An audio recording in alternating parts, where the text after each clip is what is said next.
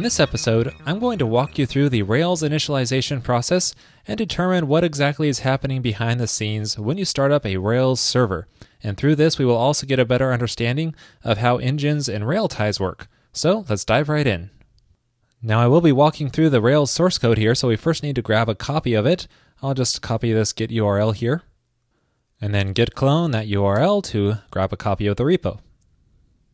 And then once that git clone is done, we'll just cd into there, and then we can git check out the version of Rails that we want to focus on. In this case, I want to focus on version 3.1.1. So that checks out that specific tag. And I want to focus exclusively on the Railties lib directory here because that's where all the initialization goodies happen. And now notice that even though this is in a Railties directory, the lib folder here is called Rails. So if you ever see something prefixed with the Rails path or inside of a Rails module, the source code for that is likely located here in Railties. So now that we have a copy of the source code, let's first take a look at the Rails command, because this command is pretty interesting. It's sort of a split personality because it behaves very differently depending on whether or not it is called from inside of a Rails application. You can see if we call it from outside of a Rails application here, it can't do a whole lot more besides create a new Rails app or an engine. So let's create a new application here called blog, and then we can cd into that application. And now when we run the Rails command from inside of the application, you can see it has a completely different set of functionality. It has all of these various subcommands which perform different actions on that application. Now what this Rails command does is load this cli.rb file here. And one of the first things that this does is it looks for a script Rails command and it will load that. So this means if you run this inside of your Rails application, it's going to run the script Rails command specifically in that app and not execute the rest of the script. However, if it doesn't find it, if it's not in a Rails app, it's going to execute the rest of this and either create a new plugin or engine or create an application. And so this is under Rails commands application, and you can check that out under the commands directory here. What this will do is basically load up the generators and run the app generator here. So, but if we run that command in our application, it's the same as calling script Rails here. So let's take a look at what that does. So inside of our app, let's open up that script directory, and we have a single Rails command here. And notice it just does a few things. One it does is record the application config file path. It's not actually loading the application file here, just saving the path. And then it loads the config boot file, and then it loads the Rails commands. And so because this is prefixed with Rails and it's inside of our Railties, but let's first take a look at our config boot file here and see what that does. So that's under the config directory, the boot file. And this just does a couple of things too. It loads up Ruby gems and then sets up bundler. Now the actual gems are not loaded in this case right here. It's just setting up the load paths basically so they can be required later. Alright, so now that we know what the boot config file does, the next thing it did there was load the Rails commands file. So that's under Railties here. Just open that up. And so this is kind of cool because right at the top here it shows you the various aliases which you can pass in to run different commands through the Rails command.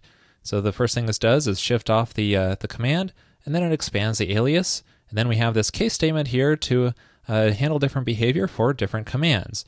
And the one I want to focus on here is the server command here.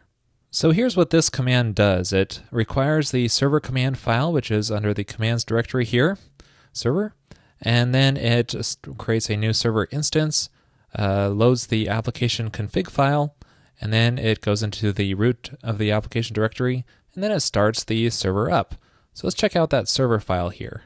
So you can see that the Rails server class is defined here, and notice that it inherits from rack server. So that's kind of nice to know that a Rails server is just a simple thin wrapper around rack server. And if we scroll down to the interesting bits here, we have the start method, which is called, and this prints out some output that you're probably familiar with, and then it calls super. So this is going to call up to the rack server and actually start up the rack server.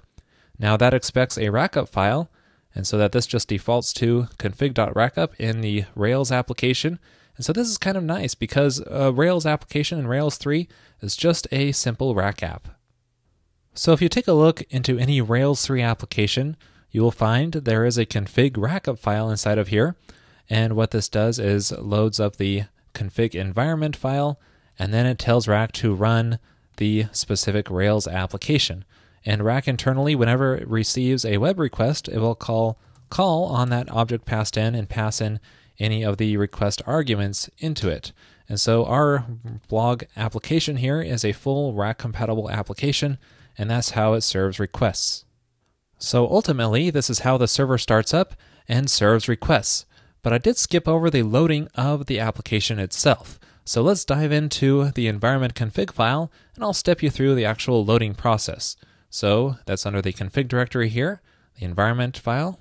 And so this is very simple here. It just loads the application config file if it hasn't been loaded already, and then it calls initialize on our application. But let's go into the application config file and see how that works. And so this first loads the boot file if it hasn't been loaded already. In our case it has, we've already taken a look at it. It just sets up bundler, and then it requires Rails all, and this will basically load the entire Rails framework. And you can see exactly how that works by going into Railties, check out the Rails all file here, and notice it just loads up each part of Rails, and it just requires a Railtie file inside of that specific framework. I won't go into each specific framework here, but you can check out each Railtie to see exactly how that works. Okay, so back into the application config file here. After the Rails framework is fully loaded, it's going to include all of your various Ruby gems in the gem file using bundler right here. And it does this with a call to bundler.require. And this changed a little bit in Rails 3.1 because you can see here, what this does is it only loads the assets group of gems if you're inside of the development or test environment. So this way, if you're using precompiled assets, it won't have to load the assets gems inside of the production environment. Now some comments are provided telling you how to change this behavior here if you want to. But let's move on to the interesting part here, which is creation of the blog application class. And so this is the class that is passed into our rack server inside of the rack file. So this in itself is a rack application. And notice that it inherits from Rails application. So let's take a look at how that works. Inside of the Railties here, we have the Rails application.rb file, which defines that application class here that it inherits from. And notice that this application inherits from Rails engine. So that means that every Rails application in itself is also a Rails engine, but it has some additional functionality and behavior defined in this class here. One such thing is that you cannot have more than one Rails application subclass as shown here in this inherited callback. So this bit of code right here in this method is going to be executed by Ruby when a given class inherits from this class, which is Rails application. So when this happens, what it's going to do is call base instance, which is going to make a new instance of our Rails application and set it to rails.application. So this means anywhere in our app, we can gain access to our Rails application by calling rails.application. And then it's going to add lib to the load path and then run a before configuration hook. Now the way this instance behavior works is kind of interesting because it turns it into a singleton, and we can trace that functionality back through super here. So let's go into our super class, which is engine, and that's in here. And then we could just scroll past this documentation here, which by the way is very good. I highly recommend reading the engine documentation. And then this brings us to our engine class definition, which if you notice, an engine inherits from a Railtie. And a Railtie is used all over in Ruby gems. Pretty much anything that wants to integrate into a Rails application creates its own Railtie. And that has its own configuration options, which an engine also supports. And notice that an engine also defines the inherited method, but it doesn't do much of anything interesting, just cleans up some of the backtrace here. So what we can do is look inside of the Railtie class, which is right here. And this class is also nicely documented, well worth reading. And here's the class definition. Notice it doesn't have any superclasses, so this is the top of the inheritance chain, but it does include a module. If you check out the inherited method here, whenever this is inherited, it includes the configurable module right here. And also notice that this keeps track of which classes subclass this so that it can use those later on.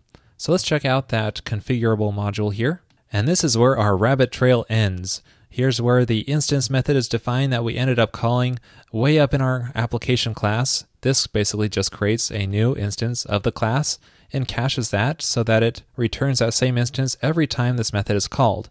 However, it also does something very interesting, and that is define method missing. And so this means every single method that's called on this class, anything that's not defined, is going to be passed into the instance. So this works just like a singleton. Basically, any method called on that class will act as an instance method. And you can see, if you go back up to the application class here, that there are a lot of instance methods defined in this class, and these all can act as class methods by being called directly on the class. And oftentimes you will see these methods called on the blog application class itself, and they'll just delegate to the actual instance. And you can see an example of this by going back to the blog application. Instead of the application config file here, you will often see config called as a class method directly on our application like this to access the configuration. But if you take a look at the internals of the Rails application class, you can see that the config method is defined inside of here, but it's defined as an instance method, and so the class call will delegate to this instance call. And notice that this returns a new application configuration. I'm not going to get into the configuration in this episode, but you may want to check out this configuration class to see how that works. Now, one thing I do want to cover here, though, are initializers.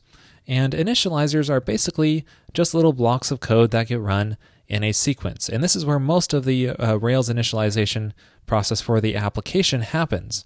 And if you scroll up here, you can see that there is an initialize bang method here, which basically runs all the initializers inside of that array. Now you may recall that this initialize bang method here is called from inside of the environment config file in our application. So now that we know when our initializers are executed, where are they defined? Well, most of them are defined inside of the engine class here. So if you scroll down a ways in this engine class, you can see that there are several calls to initializer.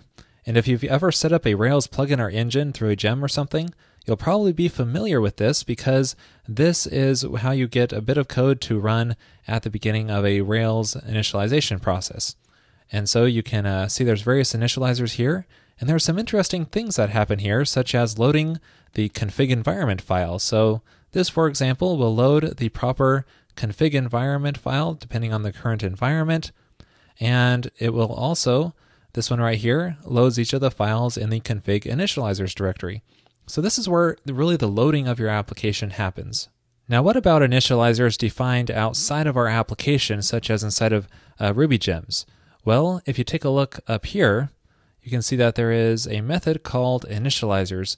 And what this is going to do is take all of the rail ties, which are including all of the gems rail ties, and fetch all the initializers inside of those, and fetch the current initializers inside of this application, and then return all of those. So this is going to include and bundle up all of the initializers together, everything outside of the application and inside, and then return those. So those are all that gets run. Well, that's it for this whirlwind tour on what exactly is happening behind the scenes as your Rails application is starting up. Now, if you want some related information on this topic, there are a couple of Rails guides I recommend you check out. One is on the Rails initialization process, which sort of walks you through some of the stuff I covered here.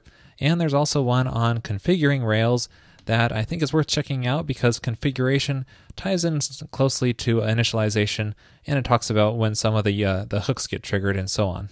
Well, that's it for this episode on the Rails initialization process. Hope you found it useful.